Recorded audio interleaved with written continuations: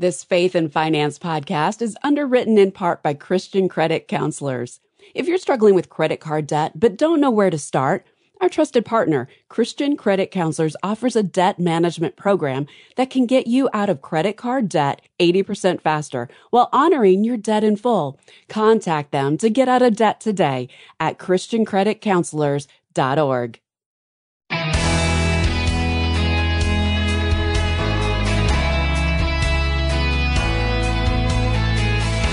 Age has its benefits, but cramming dozens of candles on a birthday cake isn't one of them.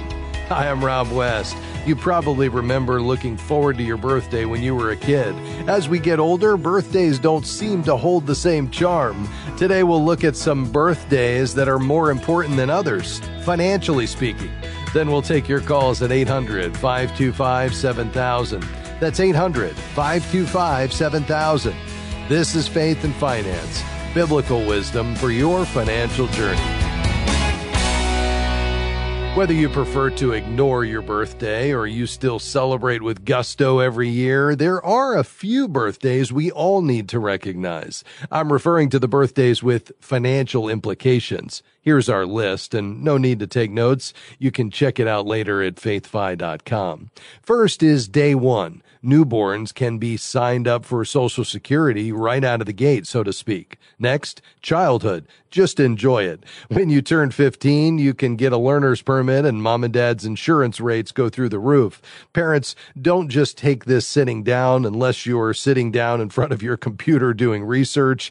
Always shop around for the best auto coverage. Age 18, legally adult. You can register to vote, sign up in the military, and make medical choices for yourself. If you're a parent with one of these adult but not really grown-up individuals in your house, this would be a good time to sit down and talk about grown-up things like credit cards, insurance, and even investing. At age 19, parents or guardians can no longer claim you as a dependent for tax purposes. College students can put this off until age 24. There's one good reason for staying in school. Age 21, if you're self-employed at age 21, good for you. You can start investing in a SEP IRA. Age 24, the apron strings and the purse strings get cut all at once when you turn 24. If you've been in college and filing as a dependent on your parents' tax return, prepare to file on your own when you turn 24, unless you're already earning enough income to file separately. Starting at age 26, you can no longer be on your parents' or guardian's health insurance. There's a gap in the milestone birthdays here to give you time to get your career and family underway, build for the future, and follow God's leading into adulthood. The next key financial birthday is age 50. This is when you can start putting extra money in your retirement plans. This is Uncle Sam's way of letting you catch up in saving for retirement. Age 50 is also the time when people start making annoying jokes about getting old. Maybe it's time to pay for a gym membership as well. Now, age 55, take advantage of the senior discount at the local all-you-can-eat buffet. Really, though, senior discounts can save you a lot of money even if you don't feel that old. Then when you turn 59 and a half, you can take money out of your tax-advantaged retirement plans without any penalty. Try not to do it if you can. At age 60, widows and widowers can receive the full amount of their deceased spouse's benefits from Social Security. When you turn 62, you're eligible to receive Social Security income. If you wait to take Social Security benefits, you'll increase your monthly check. If you need help with all of this, visit us at faithfi.com and click on Find a CKA. Next milestone birthday is age 65. Time to enroll in Medicare. Open enrollment starts 3 months before your 65th birthday and lasts 7 months. Don't miss the deadline. Age 66 or 67, depending on when you were born, your full retirement age is either 66 or 67. You are eligible to receive 100% of your Social Security benefits. Delay signing up and you could earn up to 8% more a year. According to AARP, wage earners who reach full retirement age at 67 but delay claiming benefits until 70 will get an extra 24% tacked onto their monthly payment. The delayed retirement credits stop at age 70. Now, age 72 or 73, RMDs begin. Required minimum distributions are minimum amounts you have to withdraw from your retirement plan accounts each year. Age 73 and above, studies show the older we are, the more complicated retirement gets, both financially and personally. You'll need to address things like housing, driving challenges, caregiving needs, and staying healthy and fulfilled. No matter what birthday you're celebrating this year, we hope you will make your relationship with God a priority. Psalm 71:18 says, "Even when I am old and gray, do not forsake me, my God, till I declare your power to the next generation, your mighty acts to all who are to come." All right, your calls are next. The number, 800-525-7000. This is Faith and Finance. Stick around.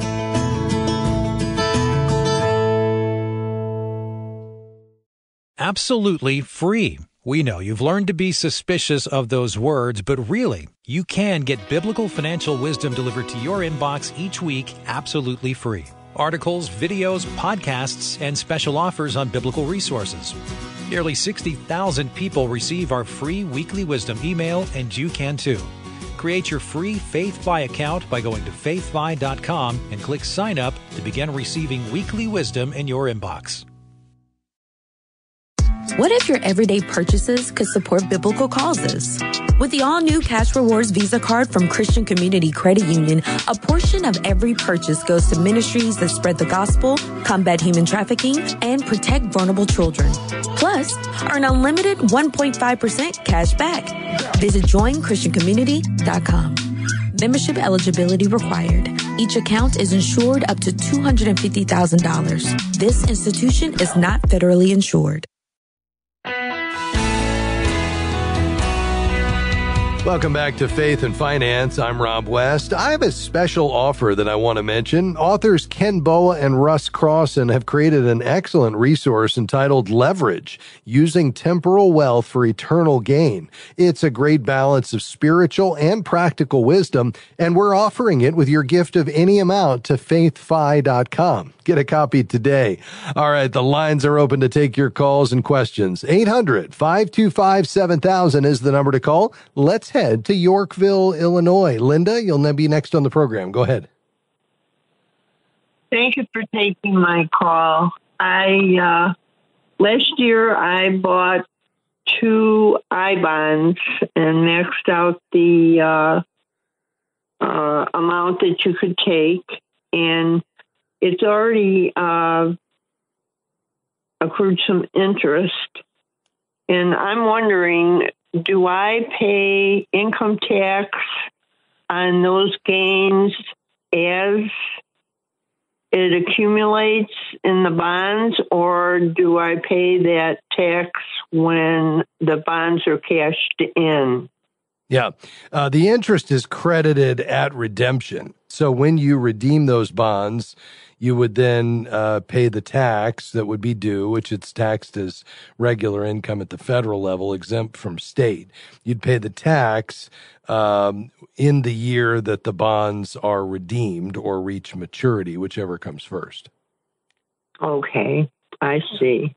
Yeah, I'm at this point, I'm considering cashing them in and doing something else with them, because I realize that the interest rate is going down. So yeah. I'm going to do CDs and possibly invest in some money market. I'm not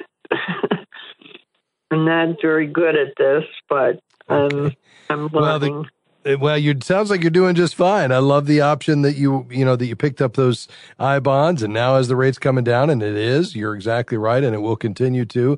I love that you're switching out, and it's a very attractive environment for CDs right now. So I think you're doing all the right things, Linda. Hey, we appreciate your call today. God bless you. To Chicago, Vicki, how can I help you with the question related to the home sale from your daughter and her fiance? Thank you so much for taking my call. My mother sold my daughter and her fiance her home at a very good rate. One of those companies pay you when they come in and buy your house and flip it? Yeah. So my mom sold it for roughly about $100,000 less than market value. A year later, the two, my daughter and her fiance, have split up and they've sold the home. They made about $100,000 on the sale, $50,000 each. My daughter's getting information from some people that it's going to cost her around right around $20,000 in capital gains tax. She's been told that she needs to pay the federal government in September around $7,500 and the state $1,000, and then to do that again in January. Does that sound about right? Well, I would encourage you to have her check with the CPA, just given that this is an unusual situation, which is always a good idea to get some tax advice just to make sure this is filed properly and on time. But let's just talk generally for a moment. So your mom sold this property to your daughter and her fiance, so they were co-owners on the deed? Yes, they were. Okay. And so they each put in half the money? Basically, they got in for a little under $3,000, I think, and my daughter is the one who put down the majority of it. Okay. But they're going to split the proceeds. Is that right? Absolutely, yes. Yeah. Yes. Okay. All right. And so their filing status from a tax standpoint was single, correct? Yes, it was. Yeah, so as long as they've lived there at least a year, it'd be a long-term capital gain. And the 2023 long-term capital gains rate, if you're a single filing status, if you make under $44,000, you wouldn't have any capital gains. But between $44,600 and just shy of $500,000 in income, not the gain, but adjusted gross income, which is where most people fall, then it's a 15% capital gain rate, long-term capital gains. So whatever portion is her portion of the proceeds, because they didn't live there a full 2 years out of the last 5, which would have exempted all this from capital gains. But because they had a profit, they were there less than 2 years, but more than 1 year, it would be a long-term capital gain. The federal portion of that, not the state, would be 15% if, again, the AGI was between 44 and 492,000. And so she would take that profit. So, but 15% on 50,000, that'd be 7,500. And then you'd have maybe some state tax on top of that. But that's not, 15,000 would be the full amount, between the two of them. And then they would split that. Okay. So I would just, again, have her work with a CPA this year to file her taxes. And she may want to go ahead and establish that relationship, let that person know that she's got this, because they may want her to go ahead and send it in ahead of time and prepay those taxes, make an estimated payment just so there's not any interest or anything like that. But that's essentially the way it should come out if I'm understanding this correctly. Thank you for your call, Vicki. All the best to you and your daughter. We appreciate you being on the program. Let's head to Michigan. Hi, Dee. Go ahead. Thank you for taking my call. Yes, ma'am. We're questioning. We have a mortgage of about $58,000 on our house, and we have a 2% interest. And we have been paying $3,100 a month, where we're only required to pay the $1,200 a month. So we're paying it off quicker, and we would have it paid off in 2 years, approximately. And if we went with the $1,200, it'd be 6 years. And we're just wondering if we should continue to pay the higher payments, being that all of our investments are making better. Our money market is 5.5, and we're averaging 7.5 in our investments. So we're wondering if we would do better not to pay the full, to pay the $3,100, but to cut back. Yeah. If it would be wise. Yeah. Sure. Well, I love this question. I think you all being debt-free is a great thing. The question is the timing, and is apart from just a real conviction to be out of debt as soon as possible. And if you had that conviction, I'd say go for it. But apart from that, you're right. You've got a very low interest rate in the 2s. That's great. Today it's 7.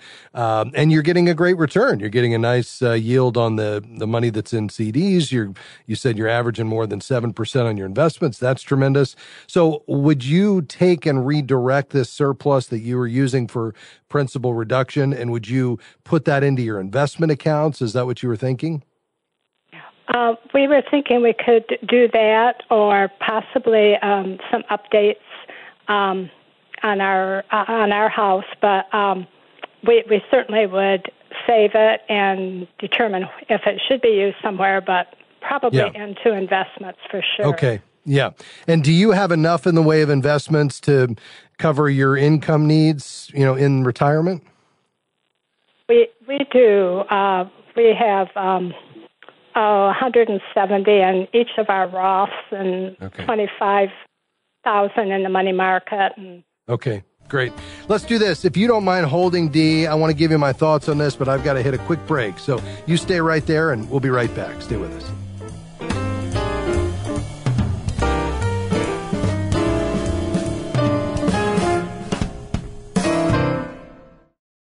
Are you struggling to fit your faith into your practice as a Christian financial advisor? The Certified Kingdom Advisor designation teaches you a step-by-step process to confidently deliver advice that aligns with Christian values. Discover the skills you need to help your clients make a kingdom impact. Get started today by enrolling in the CKA educational program at kingdomadvisors.com/getcertified. That's kingdomadvisors.com/getcertified. We are grateful for support from Sound Mind Investing in the Faith and Finance program. If you have money in a retirement account or just a general investing account, you know the stock market can sometimes seem like a roller coaster. But it is possible to enjoy both profit and peace of mind in investing, no matter what's happening in the market. You can see a short video webinar on that topic at soundmindinvesting.org. Since 1990, Sound Mind Investing has sought to offer financial wisdom for living well. soundmindinvesting.org.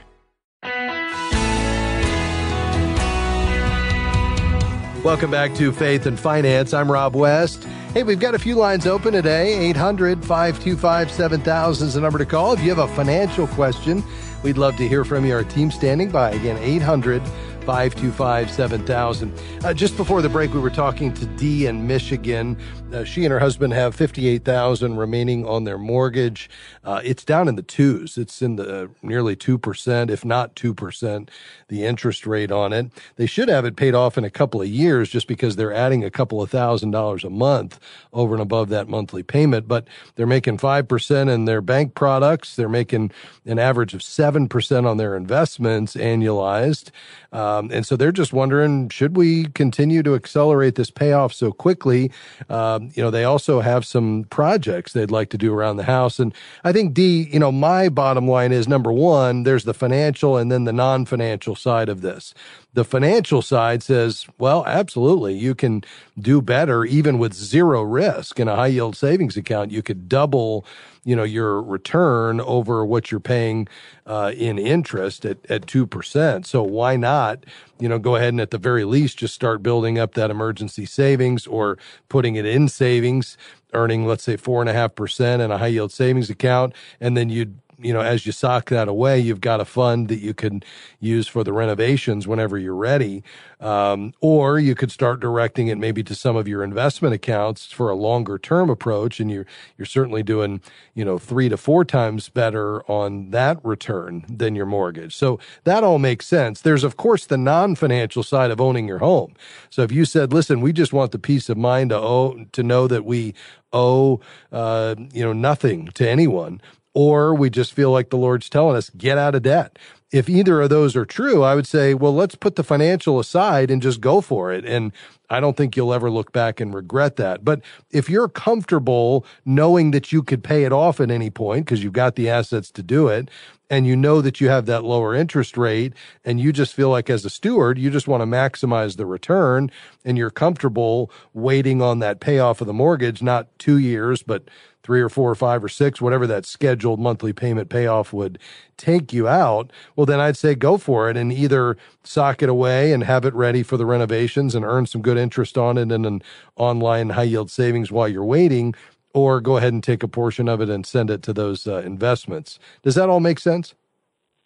It does. Yes. I appreciate it. That helps a lot. Okay, good, Dee. You're welcome, and thank you for calling today. We appreciate it. 800-525-7000 is the number to call. We've got, let's see, just a couple of lines open. To Chattanooga. Hi, Danielle. Go ahead. I think I tried to explain it as this. I have 5 children. We started a savings account for them when they were younger. Their ages 2 to 15.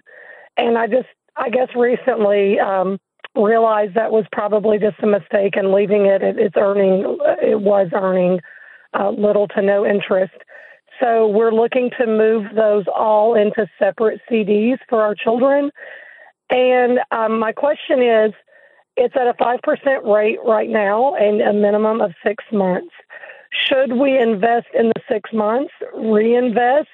Does the market look like that interest is going to keep going up? Or I guess my thoughts are should we invest it longer or do the 6 months and reinvest it at the rate it is now?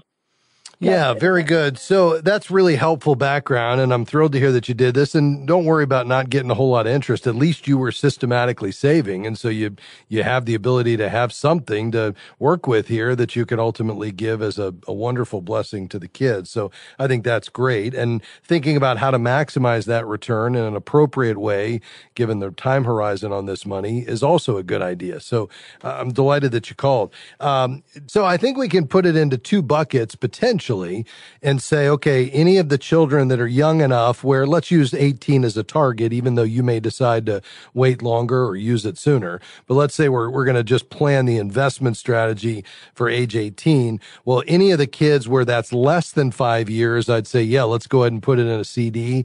And I'd probably lock it in a little longer. I mean, I'd love to see you, put it in a 2 or 3 year CD, at 5% plus. Because although we may get 1 or 2 more interest rates hikes, we're near the top and they're going to start coming down sometime next year. So I think you being able to say, I know we're going to get 5% plus and we don't have to take any risk and it's less than 5 years on when I might want the kids to get this. I think that's a great option. You've got a little more flexibility with those that are young enough, because I know they go all the way down to age 2, where, we're talking not only is it 5 years, it may even be more than 10 years. And I think in that case, you have to decide, okay, do we want, since the time horizon's there, do we want to take a little bit of risk and try to grow this over the next decade at a rate faster than 5%? And if you did, I'd say let's pick some good high quality mutual funds or some index funds and maybe systematically invest this money. And then as you get, below 5 years, then we'd convert it to a more safe environment. Are you all wanting to take a little bit of risk to maximize the return, or would you like to keep everything in more of a guaranteed product?